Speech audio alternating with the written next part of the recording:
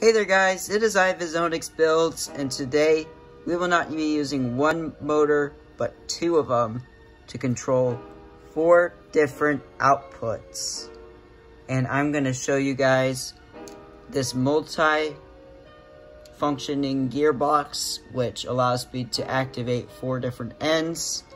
This end right here controls this one right here. And then this gear right here that engages from here controls this one. And then this one right here is engaged with this gear over here. The last gear, which is back here, controls this one. And then there's another one that's controlling, yep, I think I showed you that one already. All right. So now we are going to look at the program. So now we're going to go look at the program, and later at some point I will post instructions for these. I've recently gotten to stud.io and I'm doing some crazy stuff over there. So yeah, now let's get into the program. So I got this thing to work on the beta version of this system.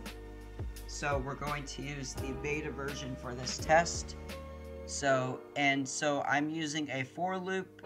So I'm saying for underscore in range, which means that, so when underscore is in a for loop is that it doesn't generate anything. It's just saying basically like for 1 in range of 4.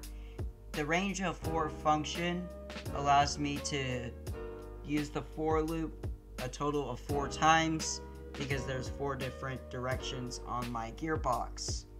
So I'm gonna run this all right now and you'll be seeing it on camera. Let me plug in my motors exactly how they need to be. Motor A is going to be the engage and motor B is going to be the stepper. So now we're going to begin. I've hooked up my brain to the build and I'm going to show you all the different ways the gears can go. Alright, so I'm going to turn it on right now. You know the process of putting it onto the computer at this point if you've seen my other tutorials. And now I'm going to hook it up with Bluetooth. Now it should be able to hook up immediately since I didn't use any firmware updates.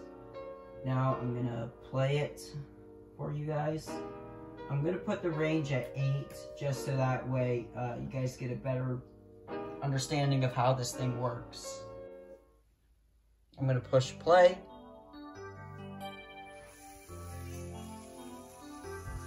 So there's 1, now it's gone to 2.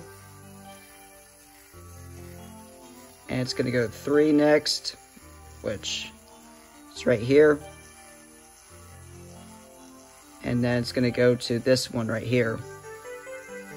Now I am treating the power as a DC motor, and that's intentional, so that you guys get to see all the different ways that this thing runs. Now it's gonna go back up here.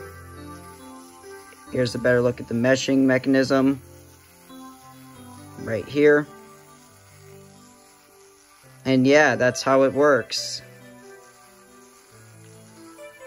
That will be it for my little Python video. Be sure to like, share, and subscribe for more amazing content like this one. This gearbox took me quite a while to figure out how to make, and it took me a couple of hours to put together too. So it would be I would really appreciate it if you guys gave me a like down below. This was actually pretty hard to put together, and I will be releasing instructions to this type of gearbox in the future. So yeah, that is it guys, and I will see you all in the next video.